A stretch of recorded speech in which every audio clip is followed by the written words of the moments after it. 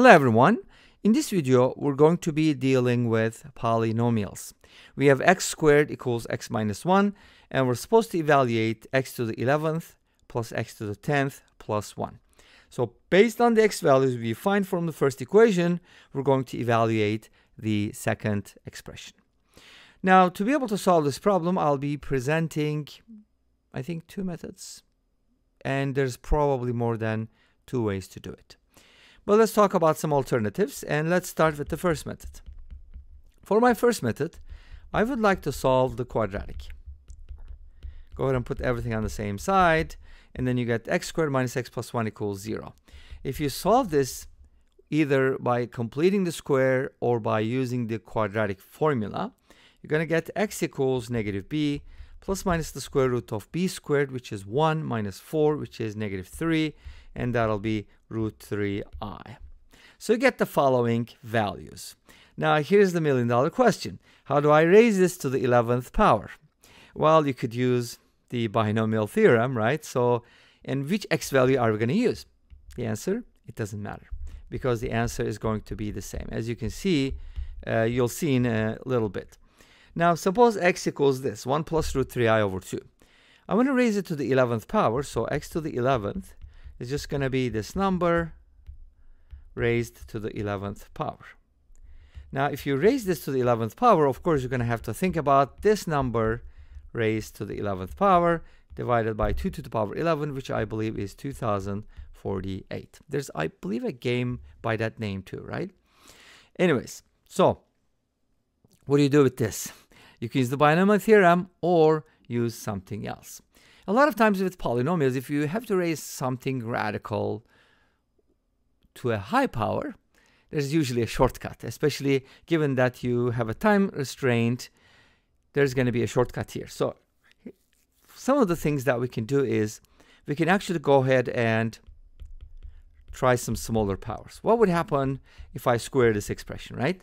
Well, if you square this, you're going to get a squared plus b squared. Remember, I squared is negative 1 plus 2 root 3i. And that's going to give us negative 2 plus 2 root 3i. That is not very helpful. It kind of gives me negative 2 times the conjugate. And that might be a little helpful. So if you call this, because this is a complex number and this is called this z, this is actually negative 2 z bar. Going into the a plus bi territory a little bit, but that's what you get. Z equals negative 2z bar. Here's the nice part. If you multiply both sides by z, you're going to get z squared on the left, and on the right-hand side, you're actually going to get, actually this is not right because it's already z squared, never mind.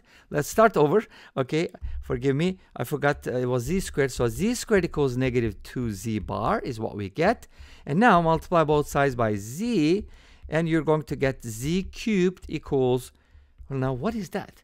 Negative 2 times the absolute value of z squared. What is that supposed to mean? It just means that z cubed is real, because absolute value of z is a real number. And how come z cubed is real when z is complex, right? Well, it just means that we're looking at the cube roots of a number.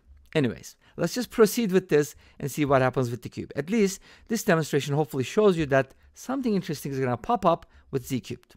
Let's do it. Pretend you don't know what you're doing. Z cubed is just going to be this times z, which is 1 plus root 3i.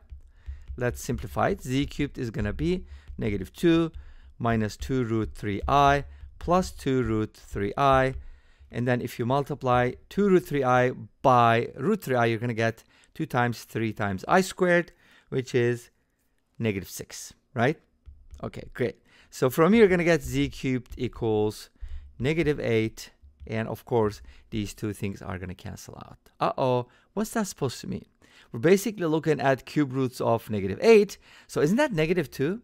Wait a minute. I did not start with negative 2. It was a complex number. So there, obviously, negative 8 has 3 complex roots, and we have to exclude the negative 2.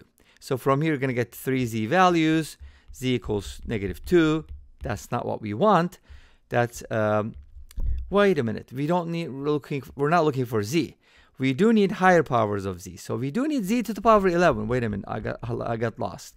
So z to the third is going to give me z to the 9th multiplied by z squared, and you'll get the answer. Z to the third is -8, -8 to the third times z squared, and I think I know z squared is -2 plus 2 root 3i, so on and so forth, right? As you can see, this is going to take a while to complete. So it's not the best method. But one of the things that will be helpful is that from here, actually I forgot to do the bottom part. That's why we've been getting these numbers. So if you go ahead and, let me rewrite that number, 1 plus root 3i over 2 to the 11th power, you're basically looking at this number. And guess what I'm going to do? I'm going to write it in polar form. All right. So to write it in polar form, I'm going to do the following. This is basically the cosine of 60 degrees, which is pi over 3, plus I times sine pi over 3. And when you raise it to the 11th power, you're going to get cosine 11 pi over 3. But what is 11 pi over 3, right? Let's go ahead and simplify this. I could probably take out I can't do a 12 pi, but I could do a 9. I don't want to do that. Maybe a 6 pi, right? Plus a 5 pi over 3. And 6 pi over 3 is going to be a 2 pi, so I can totally ignore it and write this as 5 pi over 3. So this is going to be the cosine, or e to the power 5 pi I over 3. Make sense? And what about the 10th power? The 10th power is going to be something similar, right? And that should be 10 pi over 3, but 10 pi over 3 can be written as 4 pi over 3, so it's going to be 4 pi I over 3. And then you can just go ahead and plug all of that in here, okay? Now, here's another way to approach it.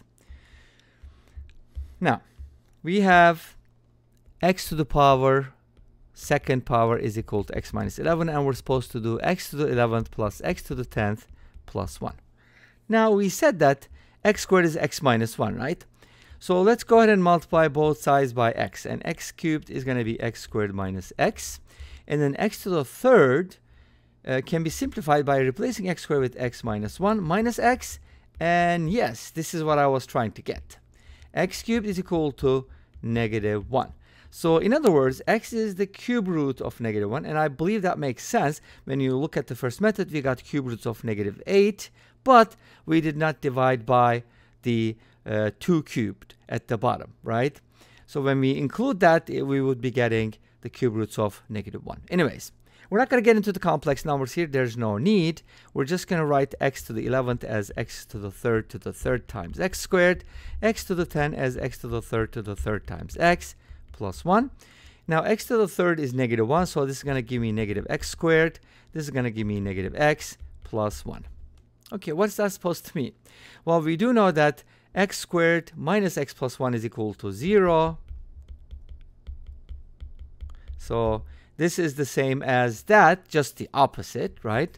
So this is going to be -1 times x squared minus x plus 1.